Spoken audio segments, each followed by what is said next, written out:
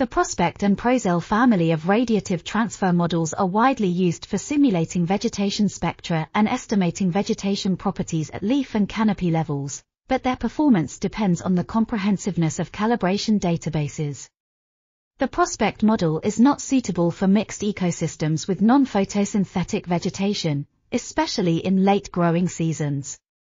This study investigates the accuracy of different versions of PROSPECT/PROSAIL models for simulating spectra and estimating biophysical properties of photosynthetic and non-photosynthetic vegetation. Results show that PROSPECT, 5M and PROSAIL-M achieved higher accuracy in simulating spectra of non-photosynthetic leaves and mixed canopies, respectively. The original PROSAIL model performed well for homogeneous green canopies, while the modified version improved accuracy for mixed canopies with photosynthetic and non-photosynthetic leaves.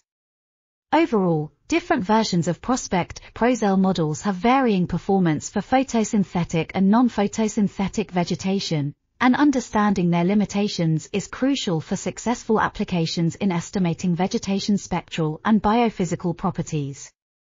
This article was authored by Bing Liu, Cameron Proctor, and Yuhong He. We are RTCLTV, links in the description below.